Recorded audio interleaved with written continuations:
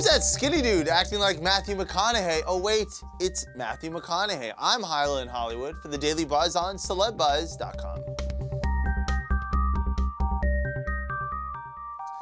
It's pretty incredible. In just a few months' time, Matthew McConaughey went from being a really jacked guy to skinny for his role as AIDS victim Ron Woodruff in the Dallas Buyers Club. Joining me now to talk about his sudden weight loss is Dr. Alan Christianson, founder of the Integrative Health. Hey, Tyler, thanks for having me. Yeah, thank you so much for coming on. I really appreciate it. How much weight did Matthew lose here? It seemed like a lot in a short amount of time.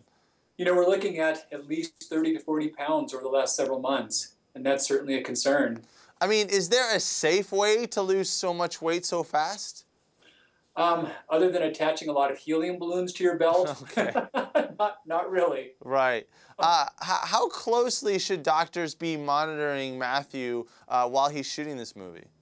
You know, funny thing, there's the issues with the weight loss now, and there's the issues afterwards. The most data we have on this came from an Ansel Keys study in 1950, and they looked at the effects of semi-starvation upon young adult males, a lot like Matthew. And they saw that in the 6 months and the 12 months afterwards, there was a lot of real big challenges that showed up for folks that went through weight loss of that amount.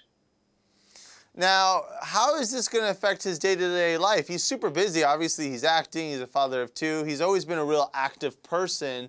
Is this going to affect his quality of life here during this time while he has this, this lowered weight? There's no doubt about the fact that it will affect the quality of his life right now. His mood will be lower. His mental function will be poorer. His energy levels will be a lot lower. You know, the body tries to conserve itself. But the sad thing is that can go on for 6 to 18 months afterwards. People can often develop rebound weight gain and also significant psychological problems too. So Doctor, what would be your advice for him to get back into a healthy situation? Well, to do it as quickly as possible and to do it in a controlled fashion as possible. After you go through a period of time like this, you're so ridiculously irrationally hungry. Your body wants to build up mass quickly. Your body tries to build up fat mass. So to counter that, you've got to really focus your regain on a high amount of protein foods and smaller amounts of starch and fat.